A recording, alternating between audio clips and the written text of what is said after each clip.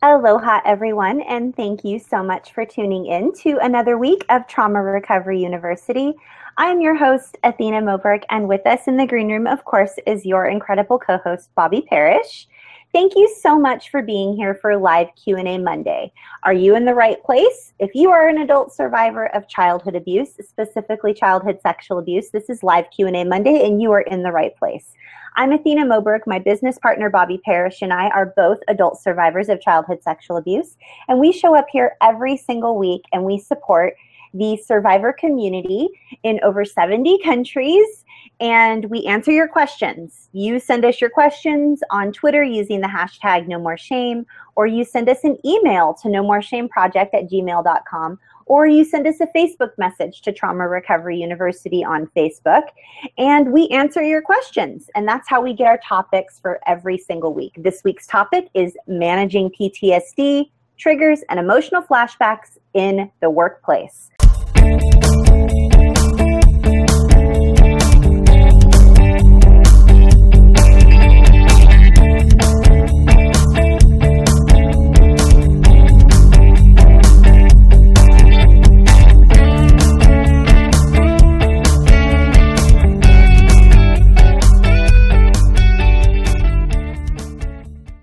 This can be so difficult. So many of us are employed, and every single person in the entire world that has a job has job stress or work-related stress.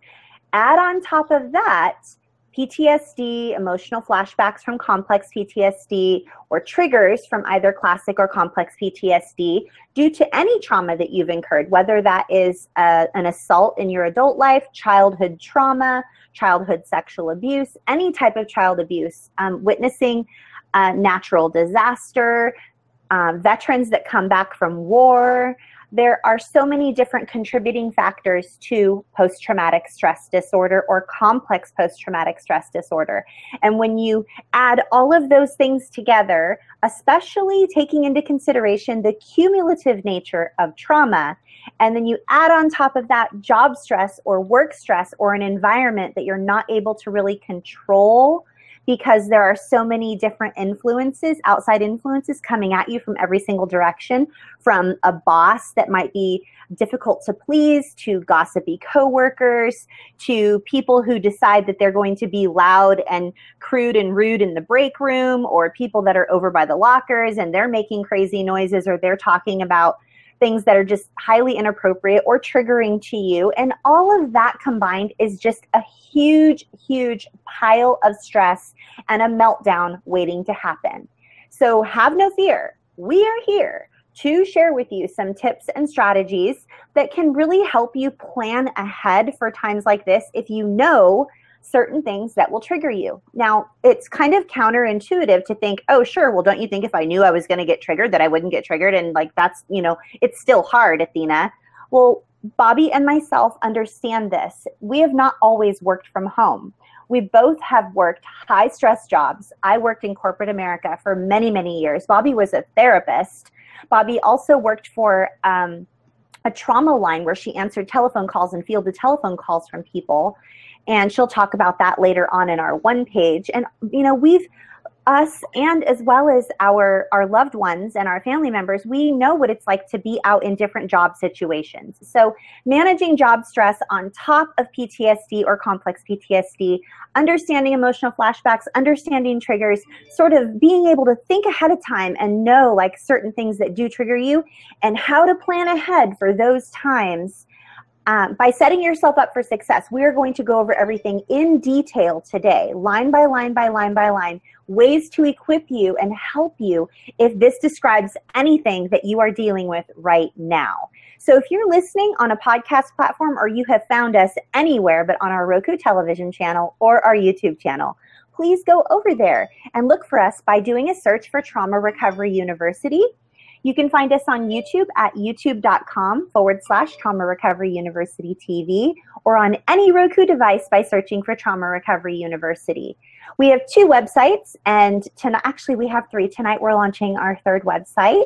And are two websites where you can get tonight's complimentary downloadable resource. We just want to say thank you. Thank you for being here with us. Thank you for watching. Thank you for listening. We want to give you access to tonight's complimentary downloadable PDF resource.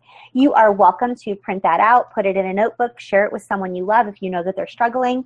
And you can get that by going to one of our two websites, either nomoreshameproject.com or traumarecoveryuniversity.com. And then tonight we are launching a third website to tell you more about our conference coming up in November in Orlando, Florida. And Bobby's going to tell us a lot more about that.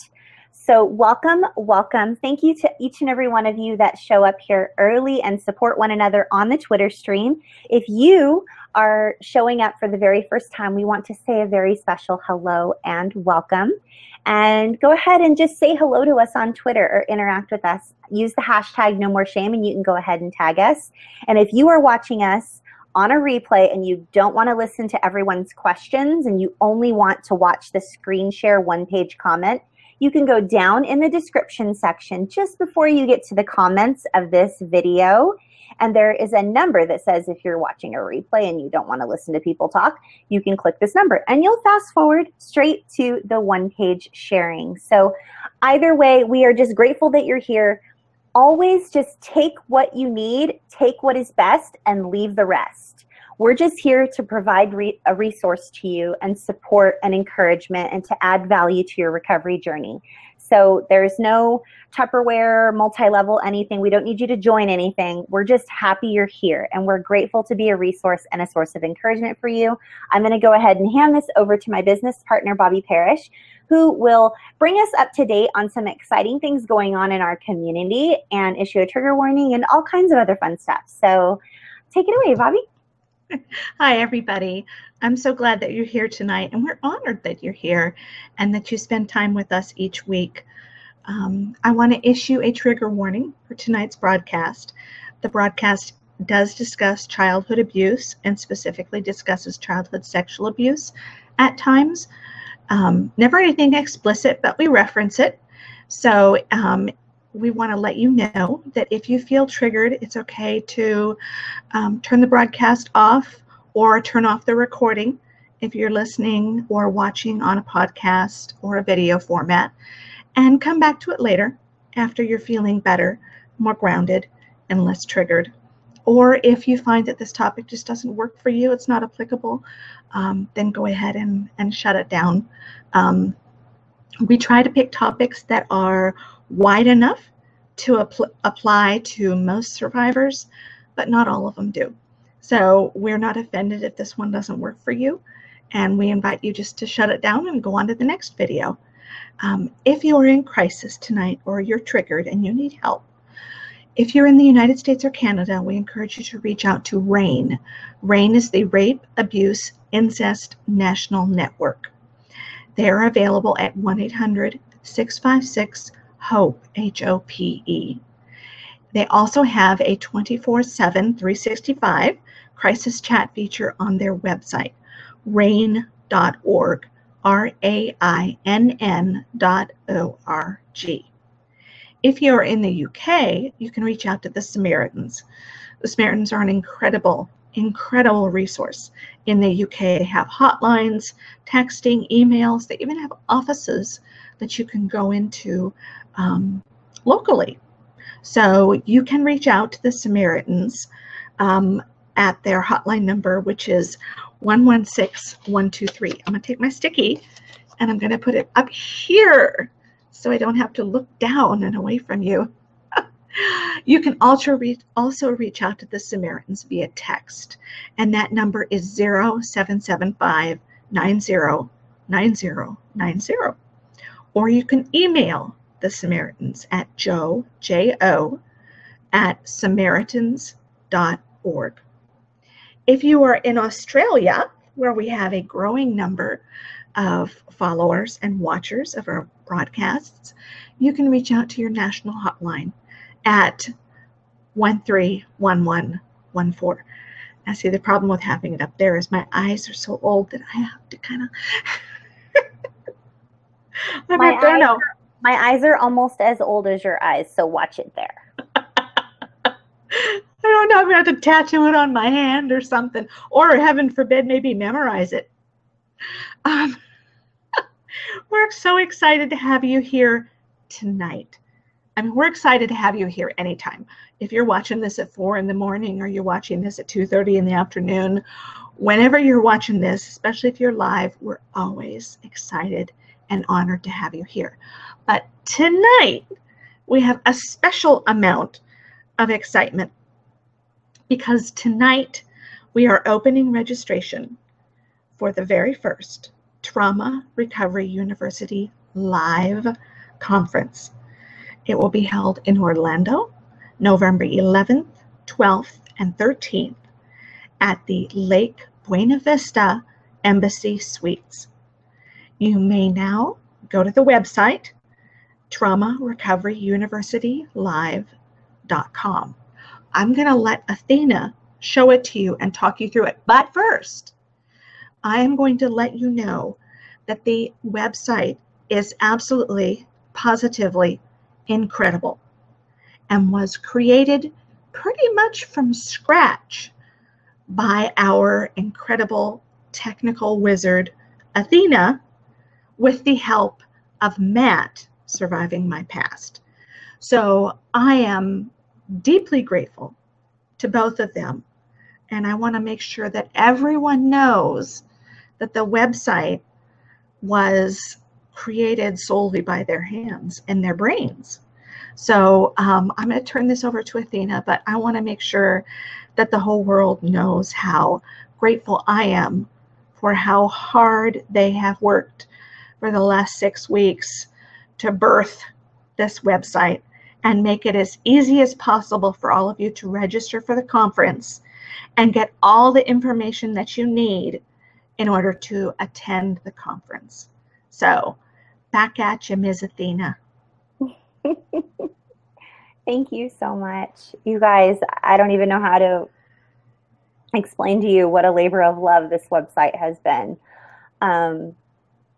I didn't even know how to create a website a few years ago, and I put myself through school and learned about online business so that I could be a better business coach. And here I am building crazy, awesome websites for this community, and it is just my greatest honor. So I can't wait to unveil this to you. I'm going to show you briefly right now, take you through our baby.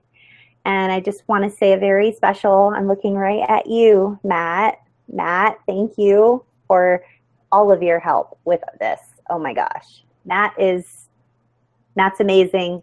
We've worked very closely together over the past 6 weeks. He's an engineer by trade, and he is our IT professional at Trauma Recovery University. He's a volunteer, and he serves this community just endlessly and just tirelessly.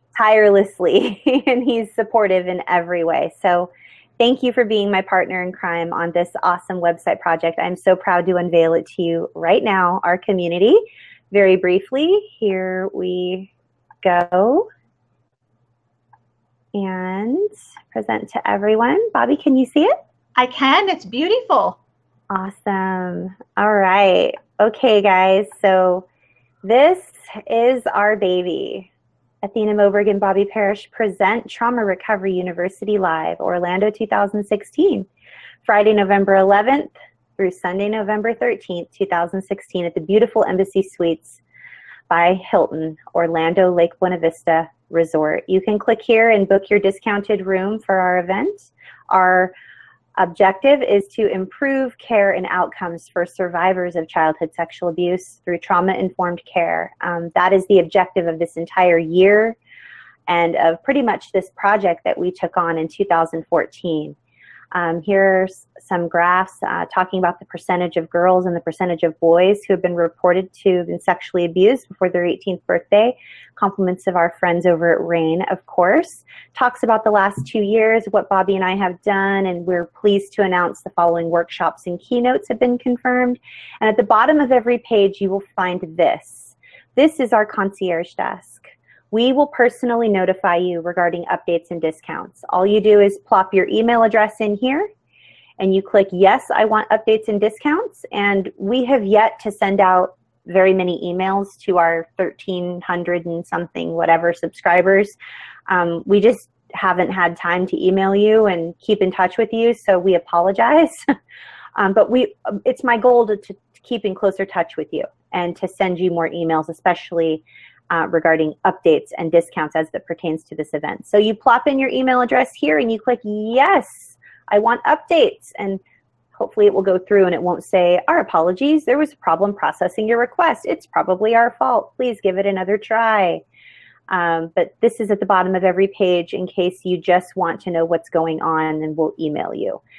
To learn more about this life-changing event, this will take you to the About page, or you can just click right over to register now. So I'll just show you the About page really briefly, and then I'll turn this back over to Bobby, and we'll go into some one-page comment or answer some questions that are being tweeted in by you. So you all are very familiar with what we are about here at Trauma Recovery University. This is to educate the general public who are not familiar with us, and for corporate sponsors who are interested in becoming a part of this movement and just sharing a spark of hope with the survivor community. I was emailing back and forth with Matt today regarding an optional event that I want to add to our agenda for the conference, and the event is actually called Spark of Hope. So more about that. It hasn't been added to the calendar yet. I've yet to even discuss it with Bobby. I'm sort of dropping it in her lap right now. Yay! Yay! You're always all about the spark of hope, so I'm not worried. But I am. You'll love it, by the way. So here is an image that I created for one of our banners. This is just, again, some stats that you all are very, very familiar with. But did you know that victims of sexual assault are 3 times more likely to suffer from depression, 6 times more likely to suffer from PTSD, which is right on topic with tonight, 13 times more likely to abuse alcohol, 26 times more likely to abuse drugs, and 4 times more likely to contemplate suicide. So if you think about it, the mental health issues and the drug and alcohol addiction and suicide can be very directly linked back to being sexually abused before your 18th birthday. There's a huge correlation there. So you move on down, just talks again about our objective here at Trauma Recovery University Live. This talks a little bit about the multifaceted goal that Bobby and I have had from day one, which is raising awareness about childhood sexual abuse, preventing childhood sexual abuse, raising awareness about the lasting impact and the devastating effects of childhood sexual abuse, and providing education, resources, and support for adult survivors, all from a trauma-informed perspective, of course. This is my favorite picture of us that when we very first got a chance to meet one another in Dallas, Texas, when I got flown out for the CyberDest event. And there are buttons here where you can register now. This talks about how we're bringing survivors and helping professionals together under one roof to learn from one another. And this is an area where you can have all of your questions answered regarding the location of the event, the attire, what's the weather like in Florida, what are the local attractions, what kind of meals are we going to be serving. We'll update this with a menu, hotel information. And this is a fragrance-free conference. I love this little guy, this little drop here with a little happy face. He makes me happy. And if you're traveling by air, this will take you even directly to, like, if you click on any of these boxes, they take you directly to any, like, extra information that we have. Like, this is all about Walt Disney Resort and SeaWorld and Universal Studios. And then, of course, if you have more questions, just sign in at our concierge desk and we'll contact you personally. And I do want to just make mention, and then I'm going to turn this back over here. You can save up to 50% when you register before September 1st. So that's a good month and a half from now, a little bit over a month from now, as we are recording tonight's broadcast. And here, if you know any corporations or businesses that would like to become an official sponsor of this event, we have an official conference brochure that we will be advertising their services, and we have plenty of different opportunities for people to get involved and to support the important work we do with the survivor community. So I'm super duper proud. This register page here is sort of the big daddy of all pages, and it shows your general admission option, professional admission, VIP all access pass. Here's a printer friendly version for people that want to print it out and mail it in. And then of course there are some live stream options where all you have to do is download the live stream app for free, and you can watch the event live from your living room and feel like you're there with us. So choose a package. If you can't attend, of course, you can buy a live stream ticket here. And that's about it. I could probably spend all day looking at this website. I know it like the back of my hand, but I'm gonna come back over and hang out with you guys, because that is why I'm here, is to hang out with you. So thank you all so much for spending the last few minutes looking at our passion project, our labor of love, and just thank you for all of your support. I've gotten a lot of messages from each of you. Athena, I haven't seen you around in any of our support groups lately. Are you okay? It's not like you to not be in our support groups, Athena. Athena, you haven't responded to my tweets. Athena, you haven't responded to my email. Athena, I private messaged you on Facebook and you have not responded in like a month. Is something wrong? And I'm here to tell you, no, nothing's wrong. Everything's right. And this project just takes 100% focus when you want to put out an excellent product. You guys deserve the very best. I want you to know that that's where my heart is in this. We have often received the crumbs of life, and I don't think that that is what we deserve. I really feel like you guys deserve the very, very, very, very best that we have to offer you. And this website is top-notch, the best technical presentation of everything that we could possibly give you, and it is smooth and it's easy, and we've tested it, and just Matt and I have spent countless hours going back and forth on conference calls and Skypes, and we need to have a little button on there that talks about how many cups of coffee or bags of Funyuns or bottles of Diet Green iced tea or cans of Diet Dr. Pepper that have been consumed on that website, because that would be a pretty funny little graphic to put on there for you. But we've spent a lot of time and we're really proud of it. So thanks for sitting through that little presentation, and I'm really grateful to be back on the topic that we are talking about tonight, which is how to effectively manage PTSD triggers and flashbacks, and even emotional flashbacks in the workplace. And a real quick shameless plug here for Richard Grannon and Layla Lorick. You guys already know that we're huge fans of theirs. They have 2 books that I want to recommend to you. It'll cost you 10 or 15 bucks just for both of them. You'll get both of them for like 10 or 15 bucks total. One of them is How to Stop an Emotional Flashback. Okay, let's just pause and just let that hang in the air for a minute. If anyone here knows what it's like to have an emotional flashback and how completely debilitating it can be, and how you can be spun for a loop for hours or even days because something, you don't even know what it was, you have all of the symptoms of a flashback and you have no clue what it was that triggered it. Hello. How to Stop an Emotional Flashback by Richard Grannon and Layla Lorick. Harriet, could you ask me for the links and link them below in the description of this video. And then the second book just came out today, and they're giving away, if you buy the book and then leave a review, they're giving you a whole bunch of free like guided stuff and like step-by-step things. And it's called The 10 Things That Narcissists Don't Want You to Know. And so many of us, our childhood abuse or childhood sexual abuse was as a result of a personality disordered family unit.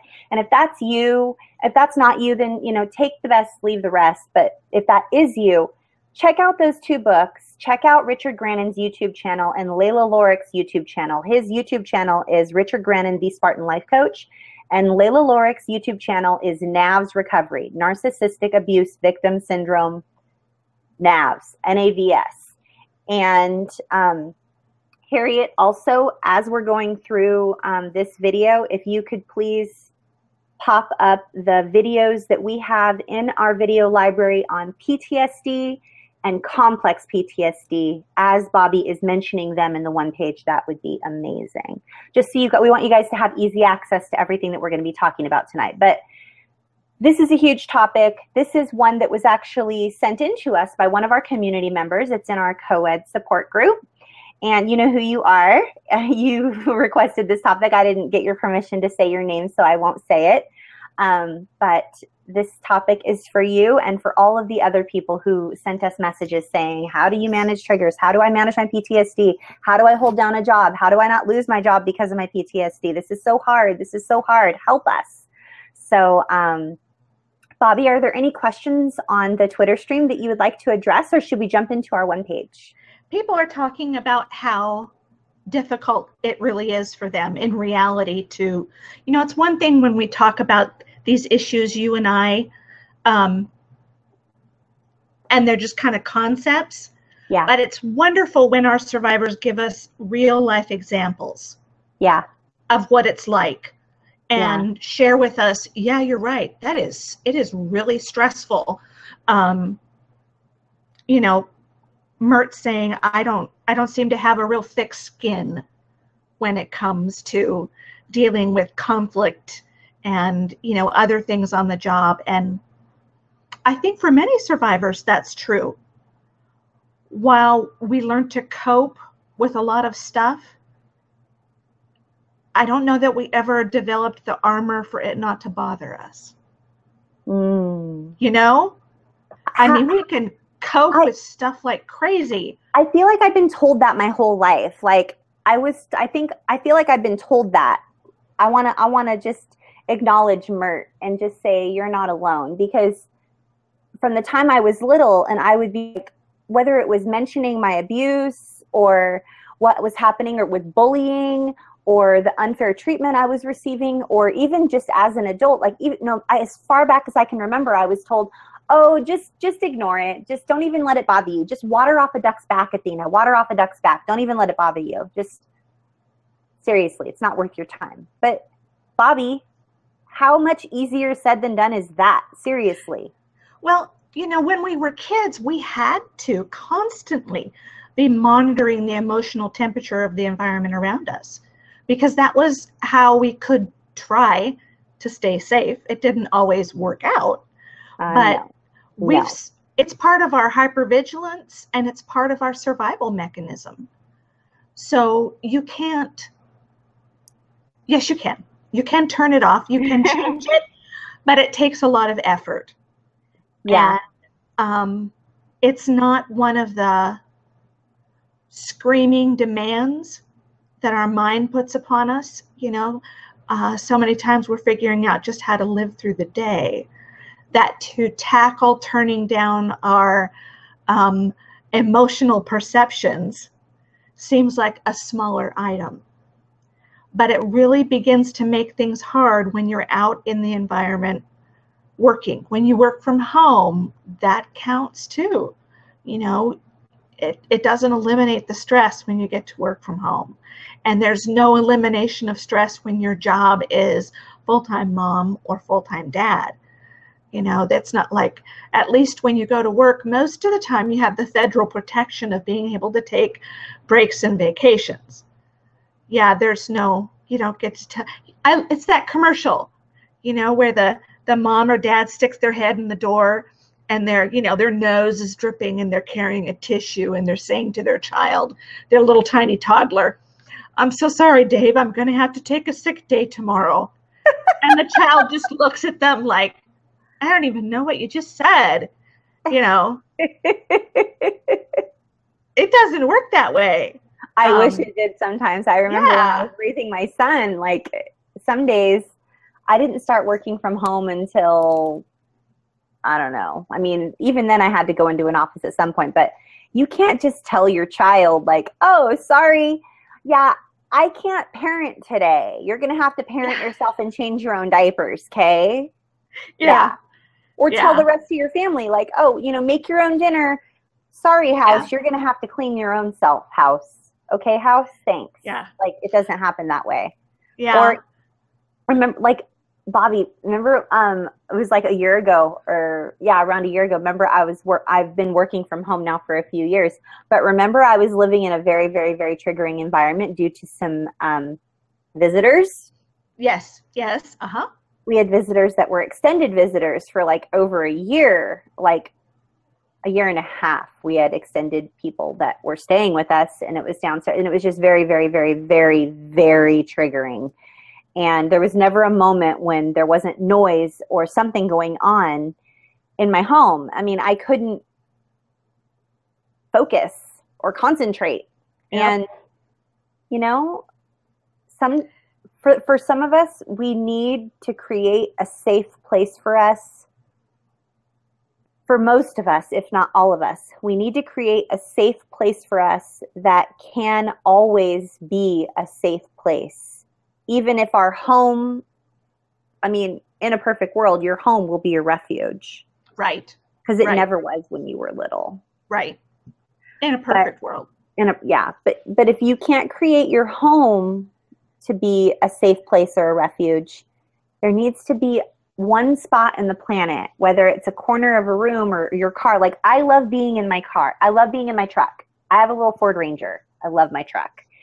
And when the rest of the world is going to, as Bobby says, to heck in a handbasket, I jump in my truck and all is right in the world. Yeah. Anything could be going on all around me and I don't even care because I love my truck. I could go on a drive. I mean, if I were to drive around this whole island, it would take about 12 hours to make it all the way around.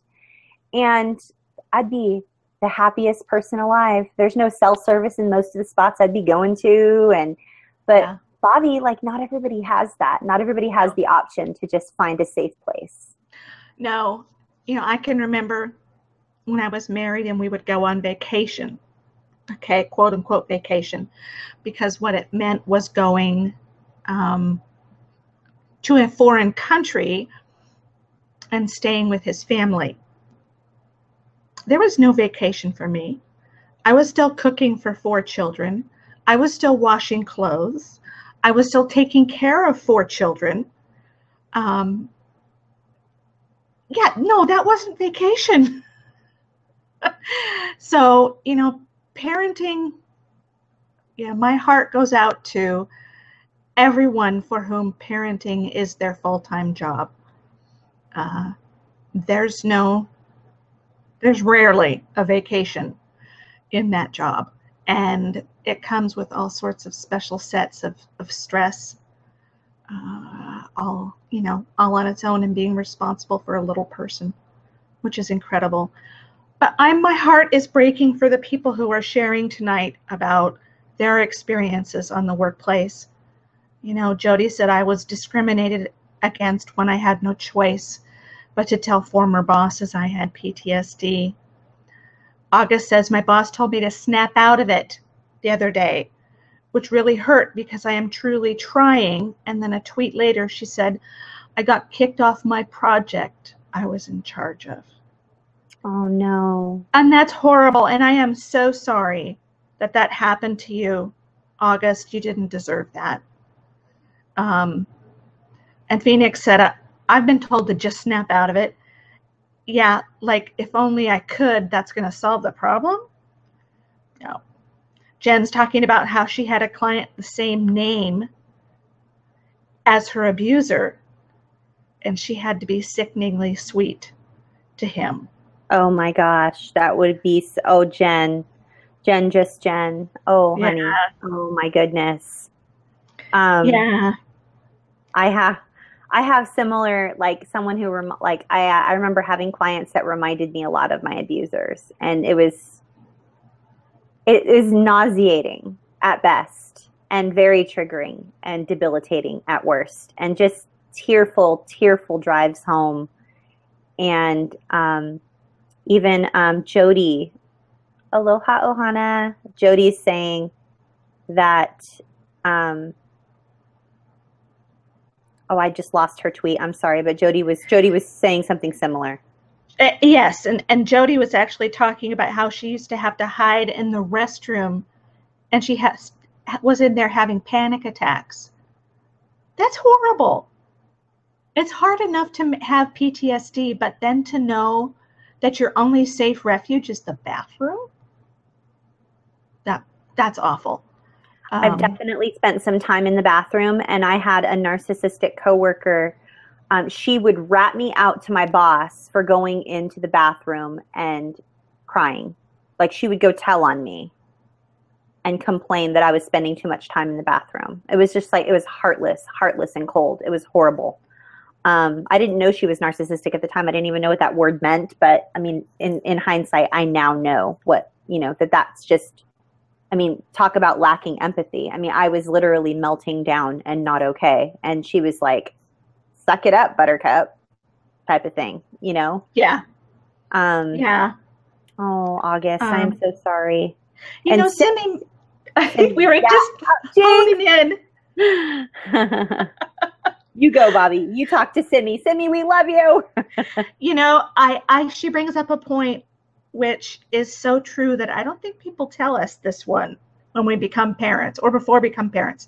She said, as a homemaker and a mother, I've learned it's possible to be triggered by your own children, and that's hard. And that is so bang on. We can get triggered by our children. Not intentionally by something, but yeah, our children can trigger us. My little boy, when he was a little boy, he's not anymore. Now he's 5'8", goodness grief. Used to like to, when he was little, come in the morning, crawl up into bed and jump around on my bed. Well, he was a toddler and he didn't have a lot of recognition of where his arms and legs were going. And inevitably he would fall on me. He would jab me with an elbow in the head or to the gut or something, not intentionally, but holy moly, did that trigger me. Being in bed, being hurt, oh my goodness, it was horrific. But and it was so hard because I'm thinking, he doesn't mean it. I shouldn't feel this way. What's the matter with me? And sometimes he would like, Mommy, what's wrong? It was no fun. So yes, your children can trigger you. And that is one thing that we really need to be aware of as parents and not feel guilty or ashamed about, because it happens. Yeah, most definitely. We do get triggered by our kids. I know that I would get triggered by my son. I remember lashing out at him one time. I mean, I'm not making excuses. I definitely went and got help. I talked about this on several broadcasts before, but I raged out at my son. I was telling him that he was doing something on purpose just to hurt me. And I didn't understand why I would ever think that. And he would just look at me and be like, why would I ever do that, Mommy? And I mean, it breaks my heart to even think about it right now because he wouldn't. But I was applying prior truths and circumstances to my relationship with my son, which was, I was raised in an environment where I was bullied and tortured and beaten and abused and neglected and not given proper food or care and yelled at and gaslit and manipulated and stolen from and bullied. It was just horrible. And I never processed it. I never even dealt with it. I just sort of was like, suck it up, buttercup. Like, that's your life. That's what you've been dealt. Like, move on, make a life for yourself. I didn't ever process or feel any of my feels.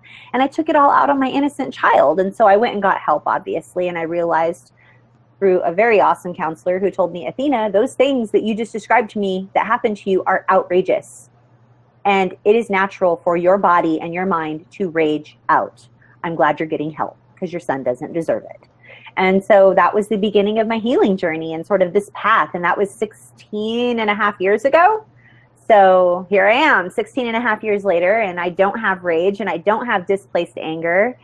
And it feels really good and I feel free. But recovery is a long, long, long, long road. And there were not trauma-informed resources and support and virtual groups and Facebook and YouTube. And there was not all of that going on until later, like 6 or 7 years later. And I didn't even know how to use it all until a few years after that.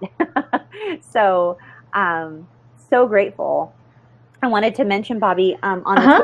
On the Twitter stream, Angel was told by her human resources department that the bullying she was incurring at work was in her head and that she was just being too sensitive.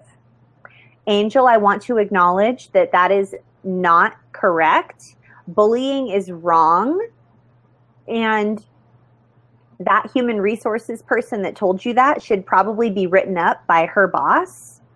And if they're the director of human resources, they should be fired and then replaced by someone who understands proper. I mean, there's all kinds of like here we have HMSA, that's in Hawaii, but I don't know what you guys have. And we have HMLA. We have all kinds of different things that protect us, the employees, from people saying things like that and getting away with it. I was horrifically bullied by two bosses at the same time, and I was like brought into a meeting and completely blindsided. And when I told them what was going on, and I went to the doctor, and the doctor actually said, like, it seems like you may have had a mental breakdown. Like, what stress are you under? And I described it, and they're like, this happened to you at work? And they were blown away, and they wrote this long ass letter that I had to take to my human resources department. And needless to say, I had a 30-day leave of absence, and my job was completely secure and everything, and it was paid, and it was, that person was no longer there, and I got to go to another department. I got recruited to a different department, and I got a raise. It was awesome. So I'm not saying that it all happens good like that, and that there can be whistleblower stuff, and there could be, you know, what do they call that when it comes back and it hits you? When like you tell somebody and then you get punished for telling. Yeah, that's a whistleblower. Yeah, there's like repercussions. Repercussions, maybe. My brain hurts right now from That's stuff. Okay. So we understand what you're saying. Yeah, and even Maggie was saying when she was in the workforce in the culinary industry, she was often triggered by the kitchen, and she would cook for a living if she could. Oh, rar, it's Laura. Her boss is a jerk. He told her that she couldn't take days off for her psychology, and that it was all in her head. He also loves triggering me. Fun. Not fun. No, no, and no. That's not okay. I hope that there's some way that you can report that person. Oh my goodness. And it's not, you guys, we're not trying to stick a little Band-Aid on your bullet wound as you're hemorrhaging out everywhere and saying you should just tell somebody and it's all going to be better. That's not what we're saying. This totally sucks, and the system is broken, and the problems we have are systemic problems, and we can't fix the system overnight or just by giving you a couple of little tips and tricks and strategies. But what we want to do is we want to equip you with real life things that can help you sort of set yourself up for success when you are dealing with BS like this. Because this is injustice. This is tragic. The way you guys are treated and what's going on. This is horrible. This is not okay. And so we want to show you a lot of compassion. And even Phoenix is saying she has unsafe colleagues who talk about her issues behind her back. And she says, if only they knew I have complex PTSD. But even when people know that we have PTSD or complex PTSD, I got told by a loved one the other day, oh my gosh, Bobby, you would have been so proud of me. Oh my gosh, I went off. I got told by a loved one the other day that that people need to stop. They need to stop complaining about like mental illness and stuff, and that medication is only a temporary fix anyway, and they need to find a way to change their lifestyle to help them to heal. And while that is a true statement, it wasn't said with enough compassion for my taste, so I went off. And I said, so if someone was standing in front of you right now, Bobby, this is your example, and they were a diabetic, would you tell them, oh, you just need to hurry up and get over that little insulin thing? I mean, come on, really? I mean, isn't it about time you got over that little insulin thing? I mean, it's not a forever fix. It's just a temporary fix. Like you need to get past that, right? Would you tell a diabetic that? Oh, you wouldn't? Okay, well, I have an entire community of people that are dealing with some mental health issues that they incurred because they were sexually abused and traumatized as children, and they have been suffering their whole entire lives, and they're going to die if they're not on their medication. So are you going to tell them it's time for them to get past that? I don't think so. Yeah. No. Drops the mic. Yeah. I would die if I weren't on my medication. That is how bad my depression gets if it's not medicated. It's just my reality. Would it be wonderful to go through life and not have to take medication? Absolutely. Is it going to happen? Probably not. Not unless they develop some kind of new depression treatment in the next, 20, 25 years. So I wish I could not have to take it, but it's not an option unless I want to die, and I don't.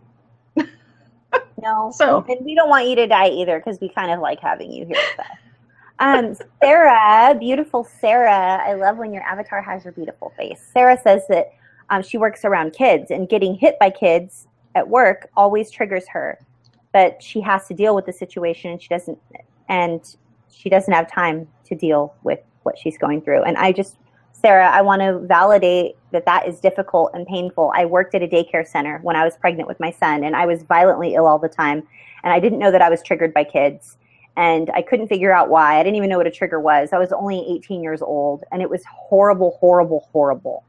And they would be hitting me, and there were different smells and things and stuff, and they were just mean, and I mean, it was bad, really bad. So Sarah, I'm thinking of you, and I'm holding a safe place for you, hoping that there's something that you can do that can, like, we're going to do the one page here, and we're going to share some ways that we can sort of set ourselves up for success ahead of time, since we know that these workplace situations are potentially triggering. So that, and again, I know I said it before, but please go down into the description section of this video once Harriet puts it back up, and that How to Stop an Emotional Flashback book from Layla Lorick and Richard Grannon. Priceless. And they have another book. There's another book on his website about PTSD and complex PTSD, and there's a first aid one as well. So anyway, you should just binge watch her whole channel. It'll only take you like 40 minutes, and you can binge watch his channel, which would take you about a week and a half. But there's lots of help there, lots of resources there that will help you feel equipped and feel not so crazy. I know that sounds like it's very not politically correct of me to say that, but I feel less crazy. Matt and I were talking about this during chat, I think, this morning. I feel less crazy, and I feel more validated and more supported and more quote unquote normal, what is normal. When I read books, there are entire sections of libraries and bookstores that are all set up for the stuff that we deal with as survivors, meaning we're not alone. There are so many people out there in the world that deal with the same stuff that we deal with, whether they were abused or traumatized in some other way, or they're dealing with different mental health issues. Some of us have incurred permanent brain damage because of the years of ongoing abuse that we endured as children. Like, our brains will never, ever, ever, ever be fully good and fully fixed. Now, we manage it, and we have things like EMDR where we can make new memories, and we have safe place visualization, and we have all kinds of different modalities that are trauma-informed that will help us. But it doesn't change the fact that we're dealing with permanent brain damage as a result of someone else's crap that they did to us. And that is not okay. The level of injustice that goes on for that, like for survivors across the board, the stuff you're dealing with right now, the fact that you're even on this channel is a result of someone else doing something to you when you were a child and you didn't have the power of choice. And it was done to you. And you're here with us. And it's not that we're not happy to see you, because we are super, super, super happy that you're here. But we really wish no one had to be here, because this is a hard place to be. Being on this channel means that you were abused as a child, and no one should be abused. So I think I'm going to step down off my soapbox. I'm going to take a deep breath here. But we just want to support you. And I want to just acknowledge that so many of you are going through so much, and we don't want to minimize it by sticking a little Band-Aid on it and saying, here you go, here's some tips and tricks and strategies. Like, we really want to equip you with some things that you can, like, think ahead and, like, best practices that you can put into place, like every day, every day, every day, like a system, something to add to your daily regimen, something that really brings you peace over a long period of time. And I want to say hi to Lindy because she's here. August just asked a good question, and I want to talk about this because I think there's a lot of discussion among survivors about this particular issue. And she asked, do I have to disclose my PTSD to my supervisor? No, you don't. There's no law that says that you have to disclose any illness at any time to your employer. If you would like to access the legal rights available to you in the Americans with Disabilities Acts, which allows you to ask for accommodations due to your disability, then yes, you have to disclose it. And if you want more information about that, it's as simple as going to ada.gov. And there are also state agencies who can help. Athena mentioned Hawaii has a couple. I'm not sure what they're called in each state, but each state should have some organizations that will help you with issues in employment and disability. You do not have to disclose, and frankly, they don't have the right to ask. So, but it's a personal decision. It's up to you. We had someone this morning in chat say that now she does disclose. Every time she puts in an application for a job, she puts, I have PTSD. And people were like, wow, that sounds like, that would end up not getting you a lot of responses. People would not want to hire you. And she said, I find that that's far better than getting on the job and realizing that they're going to treat me terribly because of my PTSD. So what you decide to do is up to you. It's absolutely your right, your privilege to decide what you're going to disclose and what you're not going to disclose, to decide who is safe to disclose to and who is not. I'm fairly certain, although I'm not 100% certain, that if you choose to disclose your illness, that cannot, it's not that your boss then can't run around and tell your coworkers. It can be used by human resources to make appropriate decisions for you in terms of accommodations, but it can't be water cooler talk. So it's up to you. You get to make the decision. It's not up to your employer. So as with everything in your recovery, as much as possible in your recovery, it's under your power. And you get to choose what's right for you or what's not right for you. So know that nobody has the right to pull any medical diagnoses out of you and force you to tell. That's your right. So isn't that part of HIPAA as well, Bobby? As far as I know, I could be wrong. I thought that HIPAA just governed the health marketplace, but I could be wrong. I thought it was about like disclosure of protecting our health diagnoses to whomever. Like it sort of protects us. I didn't know that it was in place to protect health organizations. I thought it was in place to protect us. Oh, no. It's not in place to protect health organizations. It's just that because health organizations are usually the ones that have that information, that it governs their right to disclose. Actually not their right, but their lack of right to disclose your medical condition to anyone else. I'm going to do a quick Google. Okay. Let's see what Mr. Google tells me about HIPAA in the workplace. Awesome. August is saying that this is why, the reason that Bobby just said was why she doesn't share currently, because the person at work that we were referring to likes to gossip and tells coworkers.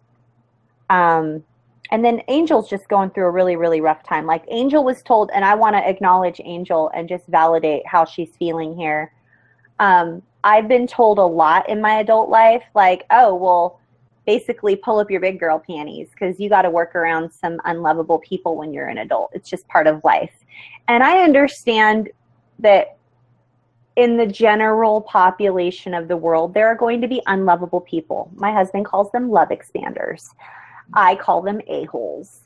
And when we have to work around a-holes or be surrounded by them, and they tend to step on our boundaries, or they are overtly rude or unkind or abusive in their language, or they violate our personal space, or they have covert tactics that are very passive aggressive, such as rolling of the eyes or things that are not easily proven, those things tend to really mess with your head. And while I just don't subscribe to the whole pull up your big girl panties, the world is unlovable and you just have to figure it out because that's how life is, life's tough. I understand that there's a level of life's tough, get over it, that is pretty much across the board in the world out there.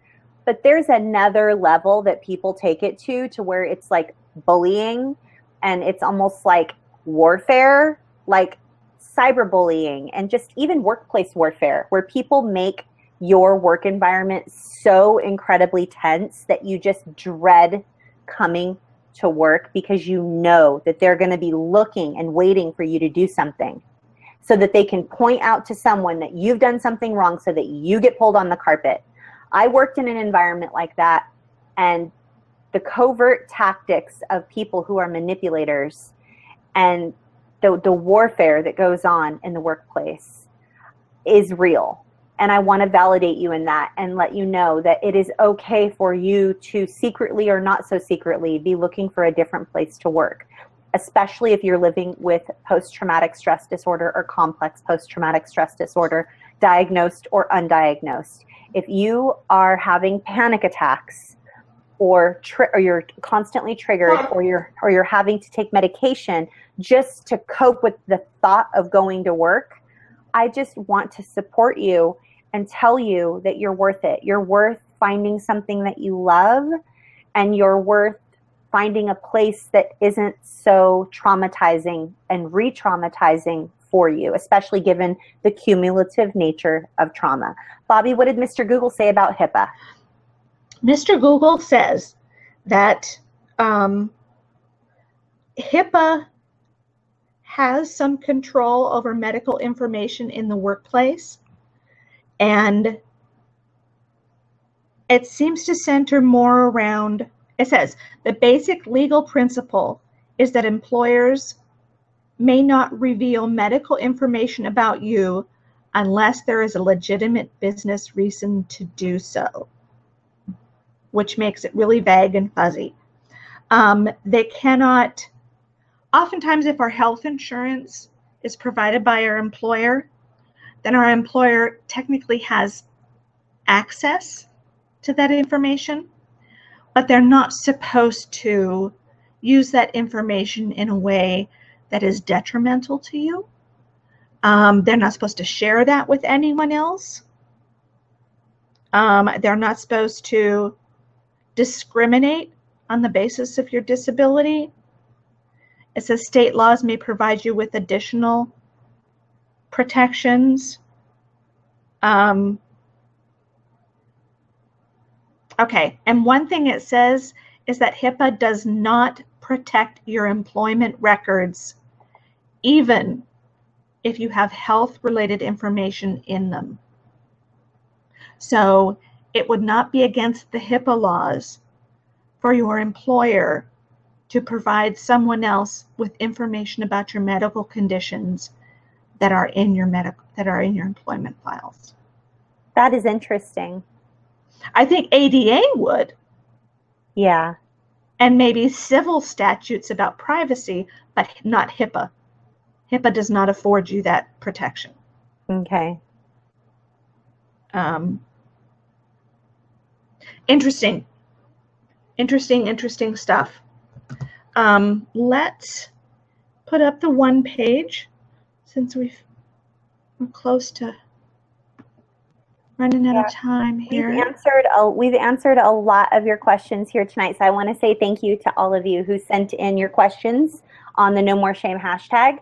And you can also send us your questions at nomoreshameproject@gmail.com or on the little contact tab on any of our websites, nomoreshameproject.com, traumarecoveryuniversity.com, and now traumarecoveryuniversitylive.com, which is all of your awesome information so that we get to meet you in person in November. Yay. Okay. Let's look at this one page.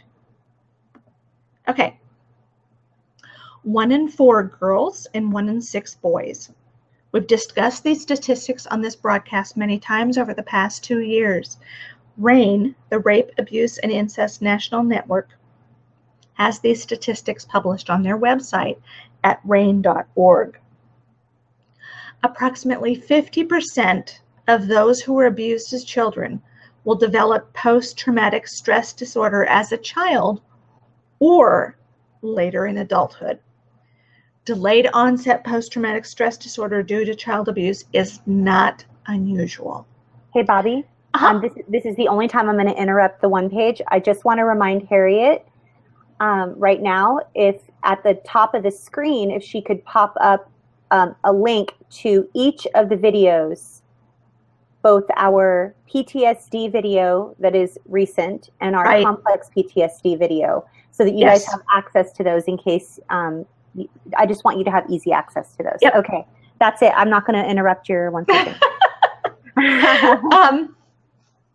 And whether we can develop either the classic form of PTSD or the complex form. PTSD may leave us with anxiety, triggers, flashbacks, an exaggerated startle response, sensitivity to noise or sense, and sleep disturbances that leave us exhausted every day. Managing PTSD is a challenge at any time, but may feel particularly difficult on the job. And there's several reasons for that. Our culture puts so much value on what one does for a living. Isn't that one of the first questions we get asked when we meet new people? So, what do you do? Right? Yeah. And the workplace is typically very intolerant of mental health challenges. But we don't have the luxury of not working unless we have an independent source of income or qualify for disability benefits. Unlike being able to cut off contact with toxic family members or avoid romantic relationships while we do our recovery work, we cannot avoid having a job because it triggers us or complicates our recovery. The most important things we can do to mitigate difficulties from PTSD on the job are to proactively work to prevent symptoms from being triggered and then to prepare to resolve them as quickly as possible after we are triggered. And I really want to emphasize it's about proactivity. That is exactly what it's about in the workforce as much as possible. And I started the next sentence with the same phrase. Sorry about that. As much as possible, and we recognize it isn't always possible. Choose a job or career field that has both the fewest triggers and the most supportive environment for you. Okay, now I'm just going to take a break here really quick and emphasize, because many of us did not develop our full-blown PTSD until later in life, chances are we'd already chosen our career field and our career was already on track. And then boom comes the PTSD, and guess what? The career field we had chosen, not so helpful now. So it can be a very sticky wicket. Plus, not everybody gets to choose a career field. Sometimes we have to choose what's available. Sometimes we have to choose, what's best for our family. and not necessarily what's best for us. So we recognize that sometimes choosing your career field is a luxury. To choose, if you can, choose a career field that has both the fewest triggers and the most supportive environment for you. For example, if you're sensitive to loud noises, working in a busy construction site wouldn't be the greatest situation for you. Or if conflict is challenging, working as a collection agent might exacerbate your triggers, flashbacks, and generally anxiety. Unfortunately, no method of preventing triggers, flashbacks, or other symptoms of PTSD is foolproof. We get those ninja triggers that come out of nowhere. Yes. But we can proactively prepare to deal with them when they do insert themselves into our workplace. Develop a plan for how you can cope with them on the job. We even suggest you write it out just as you would your crisis management plan. And we have a video about that one, about crisis management plan. It was one of the first ones that we did back in 2014. Harriet, can you pop up the crisis management plan video, please? Just the thumbnail for people to click on that. That's a really helpful one. Keep a set of tangible tools on hand to help you ground yourself or stop a flashback. For example, a package of cinnamon candies, lavender oil, a soothing talisman, and a stack of cards with affirmations on them would all be an excellent addition to a trigger or grounding toolkit. Keep it in your desk, in your locker, in your backpack, in your purse, or if you have nothing personal, that you can access on the job, you might have to keep it in your car. Not everybody has a safe place to keep their things while they're working. So, and not everybody has a car, so it's hard. And we recognize that this is not something that is always going to work for everyone.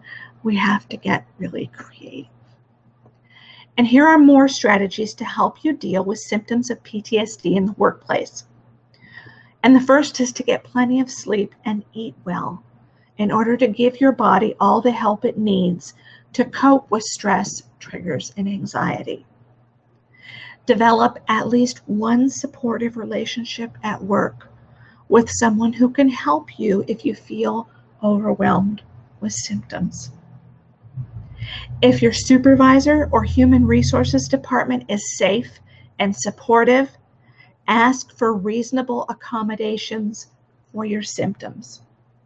Okay, so for example, when I was working in corporate America, one of the things that I was allowed to do was get up from my desk and go stand outside when I needed to. I told somebody earlier on the Twitter stream I used to go stand on the loading dock because it was, I don't know why the building had a loading dock. It was obviously meant for another kind of business, but we'd never used it. It was an insurance building. Nobody ever came to the loading dock. So I would go out and stand on the loading dock and do deep breathing while I, got myself together, dealt with my trigger or whatever I needed to do to go back in and work. You can ask for reasonable accommodations like that. If you're in the United States, these accommodations are legally available to you. See ada.gov for information about the Americans with Disabilities Act. And in the Americans with Disabilities Act, they don't mean disability in terms of I'm completely disabled, I can't work. They mean if you have a medical condition that interferes with your capacity to do all of the tasks and fulfill all of the expectations on your job. Okay, so it's important to remember that when they say the Americans with Disabilities Act, they don't mean the Americans who are so disabled they can't work. So the Americans with Disability Act applies to you if you have a medical condition that impacts your ability to be in a work environment and do all of the things that are expected of you. this is important to take all of your allowed breaks and utilize rather than store up your vacation days. As survivors, we tend to be perfectionists, and so we can tend to work through our break times, and we can tend to not take our vacations. Take them. Take that break time, and I would encourage you, if it's possible, to take your break time and go outside. There's something about being outside in the fresh air that can help ground you. So take your allowed breaks. Take your lunch break. Oy vey, take your lunch break. Don't sit at your desk and eat if you have the option not to, and use your vacation days. Have as little contact with work responsibilities outside of your work hours. I know that for some of us, that's not always possible. My work goes wherever I go, 24/7, 365. And I have to set personal boundaries for myself so that when I get up first thing in the morning and I check my phone and I see I have 5 Facebook messages, I have to tell myself, no, you don't have to respond to those right now. You can actually have a cup of coffee. You can have breakfast with your child. You don't have to be on call 24/7. Have as little contact. On to the next one. Practice good time management and organizational skills on the job. This will help minimize anxiety. I know with a lot of survivors that I work with, clutter and a lack of organization skyrockets their anxiety. And so when they're organized, it helps. It also helps when they feel on top of all the tasks they have to accomplish. So time management is important. Distance yourself as much as possible from unhealthy coworkers. Okay, not always possible, especially if that unhealthy coworker is your boss.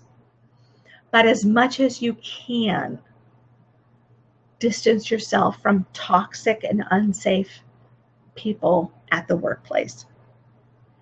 Develop a few safe spaces at work where you know you can go to take a deep breath and ground yourself in relative peace and quiet. You know, earlier people were talking about how that had to be the bathroom, and I hate that. I absolutely hate that. Sometimes it's your only option though. So do whatever you need to do to scout the location out where you work and see if you can find yourself even just a little space where you can go to take refuge. If you work from home, keep clear boundaries between your workspace and your living space. Okay, I'm bad at this, I admit it. I take my laptop wherever I am. Me in too. My house. But if I had the, what's the word I want? Self-control? There you go, the self-control. I would do this one, and it would be healthy for me. So do what I say, not what I do, and realize this is a growth point for me. I need to work on this one. You're working on it. I know you are. If it's necessary for your well-being, change careers. It is never too late to shift into a different job field. You know, you guys, I was voted the most likely to succeed during high school, you know, when we graduated. And I was one of those people that chose my career field just after college. And then I dealt with one of the most severe depressive episodes that I've ever had in my lifetime because of the career field that I chose. And it sent me spinning for quite a long time. And I felt tremendous shame for years because I wasn't successful in my career field. And I never went to my high school reunions. I had very little contact with people that I knew from high school because I felt like I had not lived up to my potential. And I would look at my peers who had been in their career fields. I mean, I'm 50 now, so they had been in their career fields, most of them for more than 2 decades. They were vice presidents. They were presidents. They were, successful doctors, lawyers, business people. And because they had been able to invest 2 decades in a career. And I hadn't been able to do that because I had to spend 2 decades investing in my mental health, recovering from my childhood, and deciding that I wanted to live. I didn't find my career path until I was probably about 47 years old. It's hard. I don't have a pension plan. I don't have, my retirement is not secure. But I have a job finally that I love doing and I'm progressing on.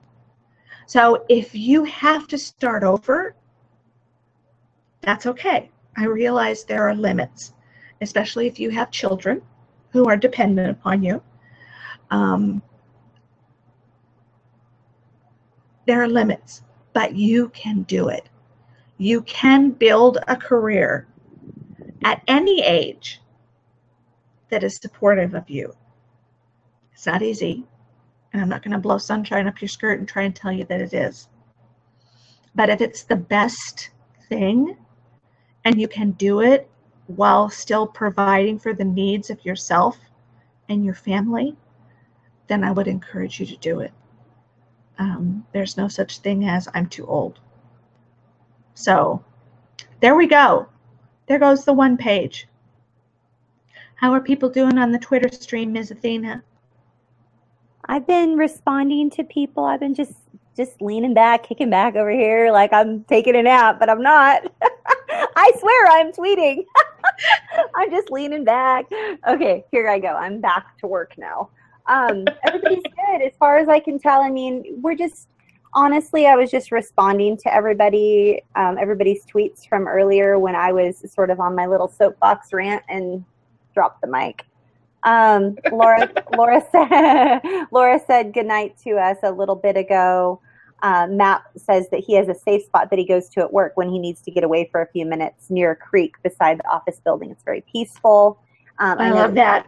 I know. I mean, anything beside a creek, I mean, seriously, sounds wonderful. And August says that, Bobby, you have helped so many people so much, and that shows how great and successful you are. I want to second that, August. August says Thank you. Yes, you are very successful. We've helped a lot of people, and it's amazing. Your guys' emails and tweets and messages never cease to amaze us or touch us or make us cry or help us to know that the work we're doing is very, very powerful and important. August has found some safe, empty offices to hide from the world. I remember doing that when I was living in Orange County, California, where there's not really any place that you can hide from the world, but I found some. And we have Phoenix says that her recovery journey started about 3 years ago, and the PTSD is pretty fresh. And as a teacher, she has no way to escape when a trigger occurs. So part of her proactive plan is that she has to have her medication. And you guys, I just want to say a little something else. I know that I went on a big old soapbox rant earlier about medication. I personally don't take medication for my PTSD or for anything that I suffer with mentally with.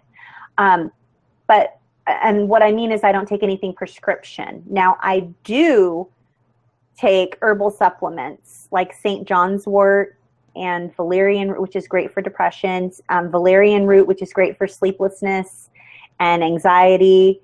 And I also take an over-the-counter doxylamine succinate, 25 milligrams to help me fall asleep at night, which you can find at any Walgreens or Costco or Walmart.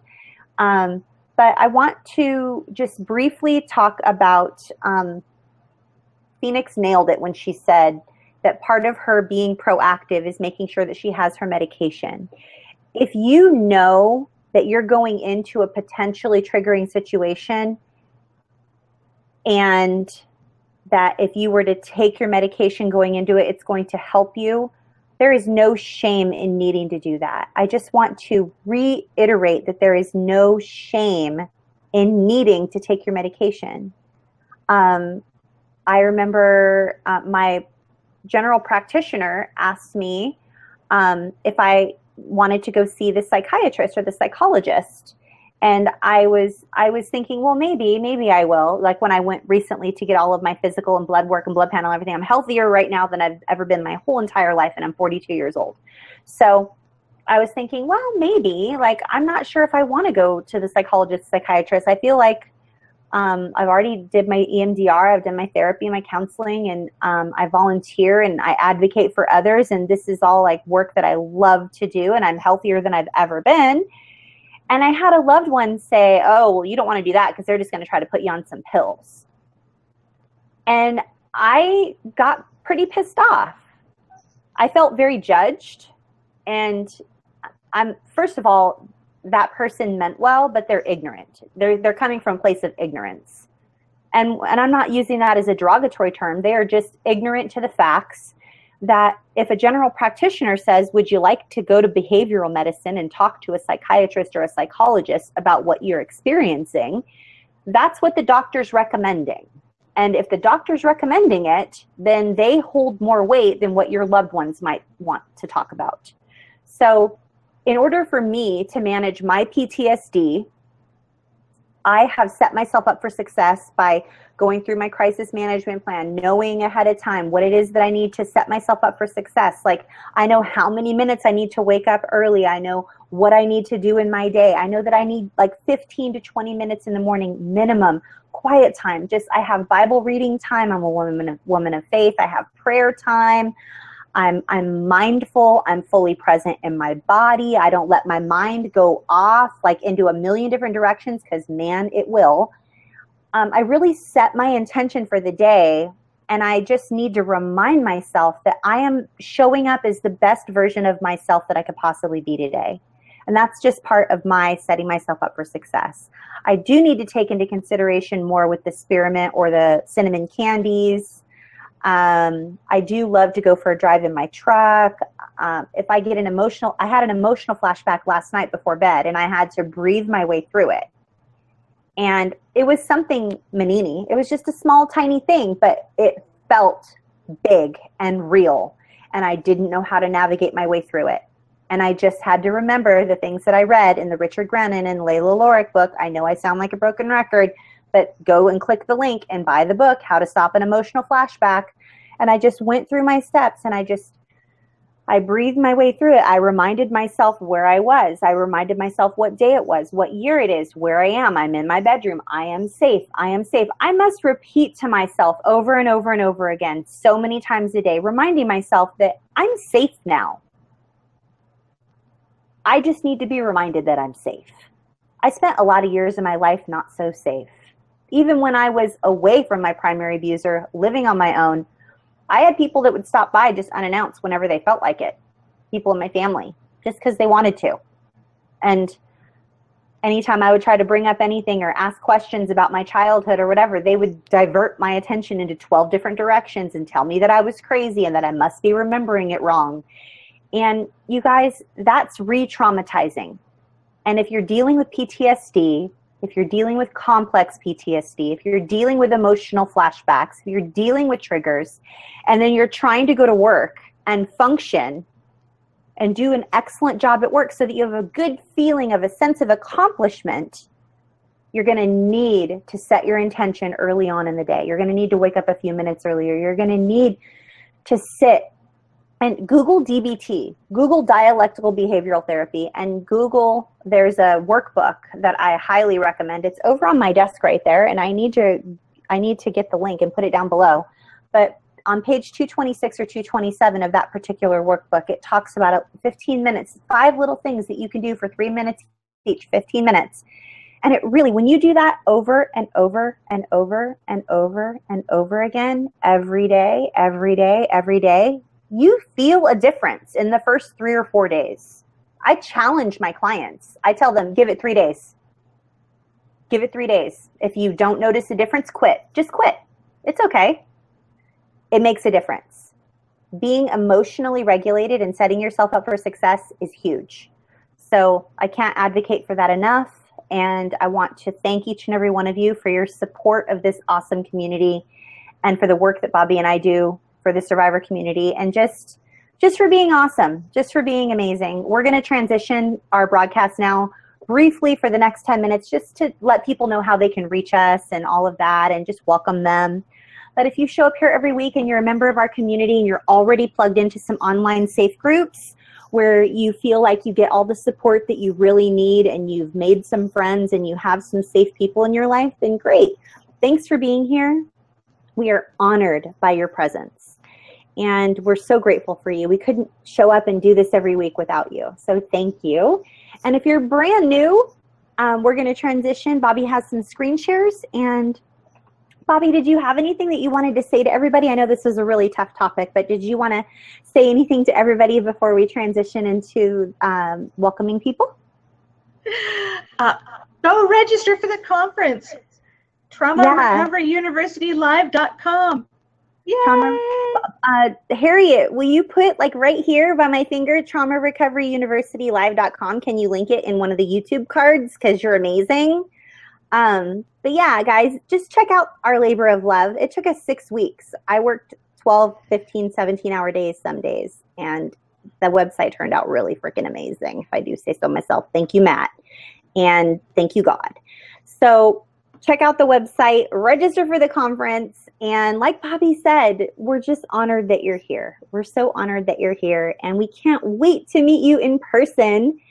And we're just gonna continue to be designing a conference experience that is super, super, super special, and we have you in mind. So if you're new here, then stick around for 5 or 10 minutes as we tell you who we are and how to get in touch with us and how to get plugged in with other people who have lived similar situations to you, where they can help you to feel not so alone. All right. Let us look at ways to connect with us. Contact us. There we go. We're going to give you email addresses, Twitter handles, Facebook pages, YouTube, Roku TV, Google+. Please keep in mind, at this point, it is still just Athena and I doing much of this work. So if we don't respond right away, please, it's not personal. It's just that we're a tad bit swamped. So we do our best to reply within 48 hours. If you would like to email us, you can reach me at bobbylparish@gmail.com. You can reach Athena at athenamobergspeaking@gmail.com. And you can reach us jointly at nomoreshameproject@gmail.com. On Twitter, I am Bobby L. Parrish. Athena is Athena Moberg, and Trauma Recovery University is Trauma Recovery U. Capitals don't matter on Twitter. If you would like to watch any and all of our videos, you can find them on YouTube, Roku TV, or Google+. Just search for Trauma Recovery University. If you would like to connect with us on Facebook, and Athena and I would love to be your friend on Facebook, you can reach out to us. You can like the Trauma Recovery University page. There's my professional page, Bobby Parrish Coaching and Consulting. My personal page, which is Bobby Parrish. Athena's Facebook page for her business is Athena Moberg Speaking, and her personal page is Dawn Athena Moberg. You can access Trauma Recovery University anytime, 24/7, 365, using the hashtag bit.ly/Trauma Recovery U. And those capitals do matter. Bit.ly likes capitals, Twitter does not matter. Okay, let's put up. Oh, da da da da da da da da. There's a little music there while I switch screenshots. Okay. Here we go. At the conference, I'll be singing and dancing while we change PowerPoint slides. Ooh, too big, too big. Okay. These are ways that you can join us in Safe Community. All of them are free, and they will always be free. We have 3 Twitter chats every week. The first is on Monday at 10 a.m. Pacific or 6 p.m. in the UK. The hashtag is CSAQT. And then there's Monday evening, which is, if you're with us live, the video/Twitter chat that we have on Monday evenings is at 6 p.m. Pacific time, 9 Eastern, or 2 o'clock in the morning UK time. And that hashtag is No More Shame.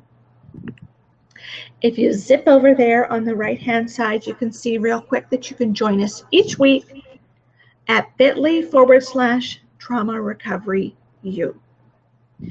And then there is the final Twitter chat of the week on Tuesday nights using the hashtag Sex Abuse Chat. And this is the original Twitter chat that was started by Rachel Thompson and myself back in January of 2014. And this is at 6 p.m. Pacific, 9 Eastern, and 2 o'clock Wednesday mornings in the UK. If you would like to join one of our Facebook support groups, you may do so by using this 4-step process. And the first thing is to like the Trauma Recovery University page, then to send Athena and I friend requests. After we have accepted those friend requests, please message us saying, I'd like to heal in Safe Community, or something similar to that. I'd like to join one of your support groups. Please don't message us before we accept your friend request, because then your message goes into this deep bottomless pit of a folder called Other, and we have no idea what gets dropped into that pit. And Facebook never tells us when something gets dropped into that pit. So wait for us to accept your friend request and then send the message. We will then, when we get your message, as soon as we can, we'll get back to you. We might ask you some questions about yourself if we don't already know you. And the reason for that is we're trying to determine that you are safe and you are not a predator. Once we have done that, then we will welcome you into one of our support groups. And it's that simple and that easy. There we go. There we go. Now, go check out the Trauma Recovery University Live website. Yay! Yay, Harriet, pop up the link to the website, Trauma Recovery University Live, or is it over here? I forget where the YouTube cards go. Little YouTube card that will pop down. Anyway, you guys, thanks. Thank you. Thank you for being here. Thank you for being the most important and awesome part of our week. This community is incredible and beautiful because of you.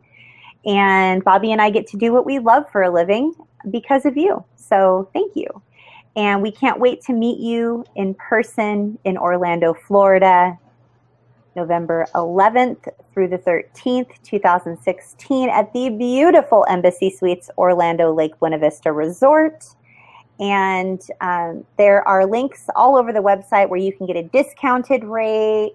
That gives you all the choices for all of the tickets. There's different ticket options, different packages that are huge money savers. You can literally save up to 50% if you book before September 1st. So, and someone in our community, several people in our community actually did some research to find out with the airlines when the most affordable day or most cost-effective day is to purchase an airline ticket in the airline ticket industry.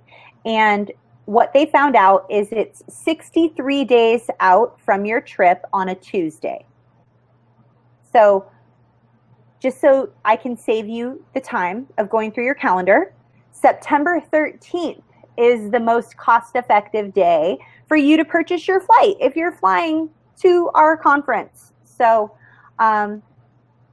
I think it, or maybe it was 57 days out, something like that. Anyway, it was a Tuesday, and I think, and it's September 13th, I believe, is the date that is the most cost-effective day to purchase your ticket to come to Trauma Recovery University Live 2016, which we are super duper excited about. And we have a Facebook group that we have started for everyone who has registered to go to the conference. Yes. So once you've registered, if you're on Facebook, we'll add you, and that way you can get a chance to meet people and interact with them, and let us come in and share announcements about awesome things that are going to happen at the conference there in the Facebook group. So it's a great way to get to know people so that when you get there in November, you won't feel like you're all alone. Yeah, you'll kind of feel like you already kind of know people because you've met them and developed a friendship with them ahead of time. So I know Bobby and I became business partners, and we had never met in person. We were working together for, let's see, we were working together for 10 and a half, almost 11 months, almost a year before we met in person. We worked virtually, just like this, on Google Hangout or Skype. Yeah. We don't have a preference of either Google Hangout or Skype. It just depends on which one has the least amount of tech gremlins going on at the moment. So anything else for our lovely peeps, Bobby, before we say goodbye? Next week, we're going to talk about aha moments or light bulb moments, or those awesome times when things all click together and you understand something in a way you've never understood it before, when the puzzle pieces fall into place. And what we're going to be doing is sharing your aha moments, just like as well as ours. So come next week, next Monday evening at 6 p.m. Pacific, 9 Eastern, and share your light bulb moments with us. And maybe someone else will have a light bulb from your light bulb. You know, that's a good point. A lot of people have light bulb moments or aha moments in response to something that somebody else shared.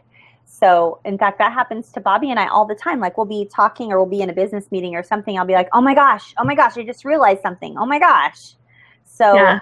I can't wait to share everybody's moments. Now, it can be anything. It can be like, oh my gosh, this is when I realized that I had like more healing to do. Or this is when I realized, oh my gosh, all the hard work that I've been putting in is really paying off. Or, yeah. Wow, I noticed that the old me would have responded this way, and instead I responded this way. And right.